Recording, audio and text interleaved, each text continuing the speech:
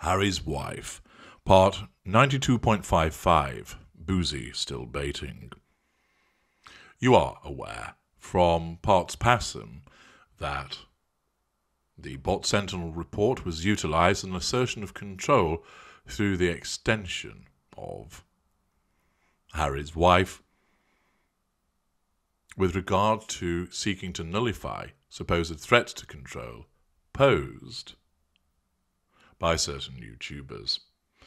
And I've demonstrated in parts passum that the content of this report really does not stand up to scrutiny, lacking definition of what hate speech is, lacking transparency as its methodology, funding, and there are repeated holes that can be poked in it, as I did.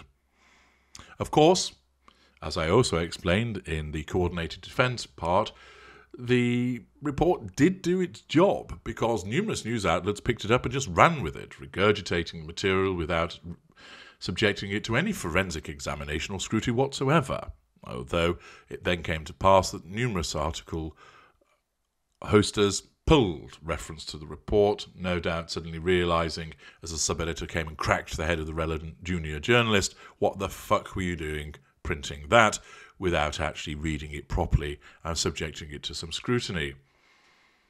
Nevertheless, certain publications have continued, Daily Express being one, to talk about the supposed coordinated hate campaign that exists.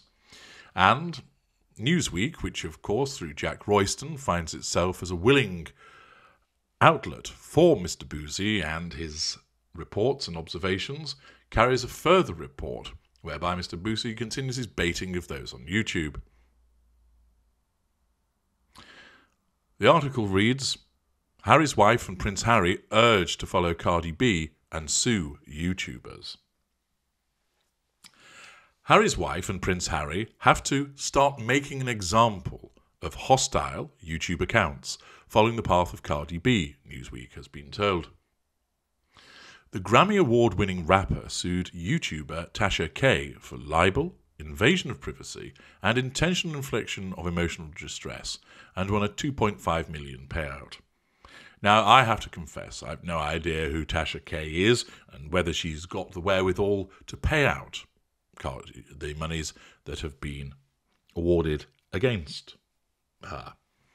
Nevertheless, the article explains, however, Cardi B isn't the only famous name to face an onslaught of negative commentary via the video sharing platform, where content creators can monetize their channels through ad revenue. Yes, that's the way that YouTube generally works. Christopher Bouzy investigated the big money industry behind anti-Harry's wife accounts. Well, it claims that it's big money industry, but when you break it down between the accounts themselves, it's not huge amounts of money. Certainly not compared to the number of channels that make money from other matters, such as talking about Minecraft or the latest games or reviewing toys or carrying out pranks and spoofs or the news channels that are utilised in that regard. And, of course, no context is placed but just to describe it as a big money industry, to say, look at this, these people are capitalising on making videos. How dare they? How dare they earn any money from it? Well, the point remains, of course, that criticism of somebody doesn't amount to hate. Criticism of an individual is something that can be undertaken and can be done in a way which is not offensive.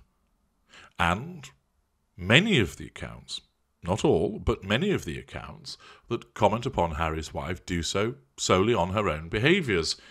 For instance, I explain her behaviours through the lens of narcissism based upon reportage and video footage. What is reported about her, I dissect. And I explain to people. I leave it up to you to determine whether you believe the article itself, but if accurate, this is what it's explaining about her. Many other channels, for instance, dissect her body language, or the way that she says things, or generally comment about the interactions, and do so in a questioning manner. They're not ad hominem. Yes, there are channels that do carry rather spurious accusations and do delve into the realms of conspiracy theories, and in such circumstances one has to question the veracity and point of such channels. But to say that there is this big money industry behind criticism without actually explaining that many of the criticisms are warranted and are justified and based on evidence shows once again the paucity of the reportage about this particular report. Newsweek continues by explaining his company Bot Sentinel estimated that YouTubers have made around 3.5 million from producing critical videos about the Duchess of Sussex. Interestingly, note the rowing back from using hate speech. Now it's critical videos. Critical videos, of course, can be entirely accurate, and therefore suggesting that there should be some kind of suing on the basis of libel isn't going to get very far if they're accurate, fair comment, and rely upon the truth. Bouzy told Newsweek's The Royal Report podcast, "There's a few things that need to happen, and I was completely against this if you'd asked me 3 months ago. I do believe that individuals need to start suing. I do believe that Harry's wife and Harry, they need to start suing. The reason I believe that is they have to start making an example of these accounts. If you sue a handful of people, then other people may start to say, I can actually be financially ruined if I continue to do this."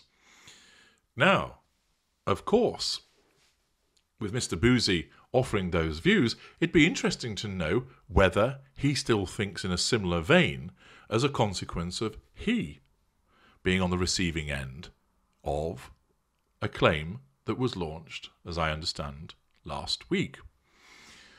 That I am led to believe that a gentleman by the name of Jason Goodman has embarked upon litigation. And he's made reference to it in a couple of YouTube videos. And I'm pleased to explain to you all, valued viewers, that I'll be speaking to Mr. Goodman next week, learning more about the case that he's brought against Christopher Bouzy, why he's brought it, what he hopes to achieve, and of course what response there has been to it. And of course I'll explain all of this fitting into the narcissistic dynamic and prism, as always. So it'll be interesting to see what comes out of that, and of course, as a consequence, that we might then ask Mr. Bouzy, the fact that you're being sued, is this going to cause you, Mr. Bouzy, to think to yourself, I could actually be financially ruined if I continue to file reports intimidating and bullying people, releasing their public details on the internet, picking on certain individuals that all fit to a particular agenda of being white and middle-aged so I can run a racist narrative. Do you now think that because you're on the receiving end of a lawsuit that you might be financially ruined if you continue to behave in that way? Of course, it's easy for him to encourage Harry's wife to bring about litigation, and I've explained to you elsewhere that narcissists often do so for the purpose of assertion of control. One of the problems that Harry's wife has is that, of course, in the context of such litigation, there would be the necessity of disclosure, and therefore it would be necessary for her to provide certain evidence to counter allegations and support her case. And in those instances, that might be evidence that she's neither got nor that she wants to be aired. Now, of course, as a mid-range narcissist, she may not necessarily be thinking ahead as to what will happen. We've seen that, of course, with the litigation that was brought against Associated Newspapers Limited, where, although she won, it led to damaging disclosures with reference to her forgetting certain emails and forgetting that she did collaborate with the improbably named Naomi Scobie and the now in hiding Carolyn Durant on funding freedom, finding freedom. Again, if she were motivated as an ignition of fury to start the litigation, there is a risk that down the line it would backfire because of damaging disclosures. Also, as well, would it be viewed as a very popular view, going after the small fry? It's one thing to take on a newspaper and all its resources, and of course its international reach, but how does that run in the popularity stakes for somebody that regards themselves as the defender of the oppressed, the individual that looks after the small person by going after, for instance, a middle-aged lady who lives on her own and has some health difficulties, or going after a single mother? individuals who are some people would call as citizen journalists. How does that look in terms of impacting on the facade? And remember, the narcissism may well cause her to rein back from taking such action because it would offend that facade that is operated. It's one thing to say, look at the big bad press, boo, hiss, nasty, evil newspaper magnates, ooh, boo, hiss, Murdoch Empire, Lord Rothmere, all the rest of them. They just ruin people's lives, they're intrusive, they fly drones over your property and take snaps of your children playing in the garden. We all hate the press, don't we? And therefore, there'd be a lot of people that would necessarily support such activity and the facade would remain in place. But when it comes to picking on small fry, small beer, people who couldn't necessarily afford the legal fees to deal with such cases, then that would be viewed in a bad light, and that would damage the facade. Furthermore, there is also the risk of the Streisand effect, that you draw more attention to the allegations than you did if you just ignored them in the first place. And we saw that with all the brouhaha that arose as a consequence of the third report provided by Bot Sentinel. It resulted in those named in the report and the corresponding list of apparently 25 problematic accounts all receiving a boost to their subscribers, your glorious narrator included. Harry's wife's narcissism may not have regard to any future collateral consequences, I've repeatedly explained, but facade management may cause her to hesitate and indeed not go around suing people, as has been encouraged by Mr. Bouzy. Furthermore, lawyers may well, in the instant, curtail any enthusiasm to do so, explaining it doesn't look good, these people may not be able to pay out. Yes, it makes an example of them, but it could swing public opinion against you all the more, and warn against the risk of damaging disclosures. And it's usually the case that most prominent and high-profile people, as I've explained elsewhere, where they're narcissists, assert control by turning the other cheek and deciding, I'm not going to lower myself to deal with this little beetle of an inconvenience. In fact, it makes me look stupid that I appear to be affected by the rantings and ravings of somebody in their bedroom creating a YouTube channel or creating a blog. Instead, the better course of action amongst the famous, the infamous, the well-known and the powerful is, it goes with the territory. This is what happens. They can't really cause me any major difficulties. I will ignore them. And therefore there is the assertion of control by staying in a position of withdrawal, whereas taking them head-on may well, of course, nullify the threat to control by squashing the individual through litigation, but then pops up the collateral consequences, damaging evidential disclosures, facade management damage, and the fact that you spend a lot of money, which is a resource that the narcissist, of course, particularly amongst the Semitic and elite, loves, being wasted on somebody who is basically a man or woman of straw. And therefore it's all very well Mr. Bouzy, who is no stranger to being sued and avoiding his own liabilities, to encourage somebody else to go down that route. But it is beset with hazards for Harry's wife, as I've just explained. And either her narcissism will prevent her from doing so by virtue of facade management, or lawyers will advise against it and she'll pay heed to the legal advice that she receives. She's litigious, but notice the targets that she's picked so far. They tend to be the big beasts rather than the little people. The article continues by explaining Cardi B took on Tasha K, accusing her of making false and defamatory statements. The star's lawyers argued the statements were malicious and part of a campaign against her. A jury sided with Cardi B and awarded $1 million in general damages, $1.5 million in punitive damages, and a further $1.3 million in legal costs.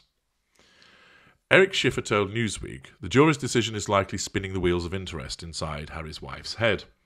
Given her orientation in using the courts to manage her reputation, we could see the potential of a similar type of action downstream as Cardi B has prevailed upon. I think the impact will be significant legal bills this month in trying to get clarity about what is a safe harbour and what is not, as well as many YouTubers calling their insurance carriers to determine the full scope of their coverage. I think this week will be a good week for defamation lawyers and those who sell insurance for the protection of YouTubers. Tasha K told her almost 1 million YouTube subscribers, "These last 4 years fighting this conspiracy case have been extremely challenging, and yet I wouldn't change a single thing about any of it. I've learned so much. Every moment was incredibly powerful and insightful. The verdict handed down on Monday was no shock to myself, my husband, or my legal team. We are prepared, and we are prepared for this challenge from the beginning. Prepared for the worst, as we said. We called bluff against a machine that wanted to bully me for not wavering from my personal beliefs. I haven't followed the case. I haven't scrutinised the case between Cardi B and Tasha K to comment on the relative merits of it, whether it's an accurate outcome, whether the accusations were such that she ought to have taken action against them.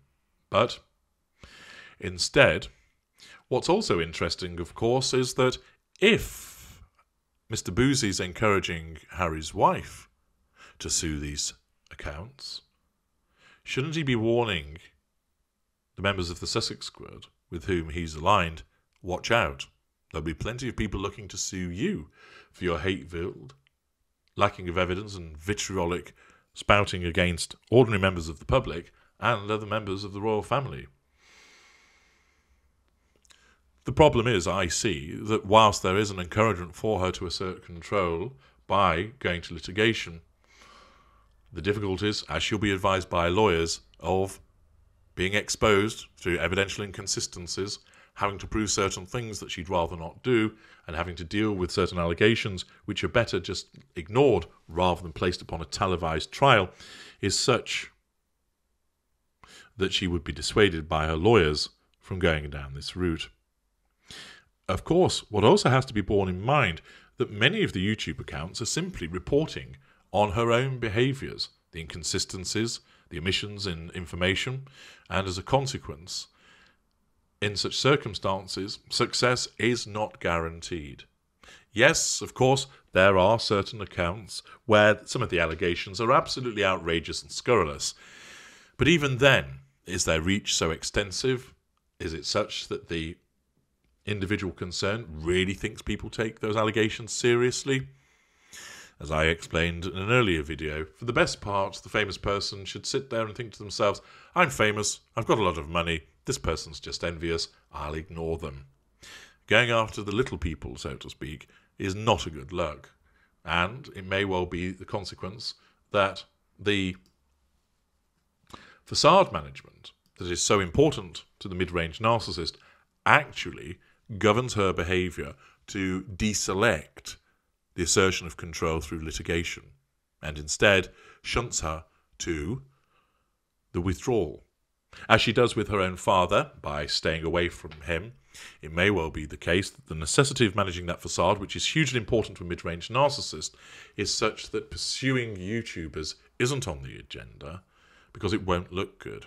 And, as you know, although she has to nullify the threat to control posed by those YouTubers, that doesn't mean that she has to do so directly through litigation. She can do so indirectly, complaining about it as is the case in various publications, so that she engenders a degree of sympathy from her supporters. Similarly, she can just ignore the relevant individuals and assert control that way. And I see it that it's likely that her narcissism will go down that route because it wants to preserve that all-important facade. The bigger fish will be attacked, the ones where there's been gross invasions of privacy, as we've seen previously with regard to the taking of photographs, which go after the newspapers because they've got a larger reach and they've got deeper pockets with regard to damages. But the facade management is likely to steer her away from picking on individual YouTubers. Where will this leave Mr. Bouzy? Well, he's got litigation to deal with himself, but he continues to bait by talking about ongoing litigation and trying to remain relevant in order to ensure that he is continued to be talked about. I'm H.G. Tudor. Thank you for listening.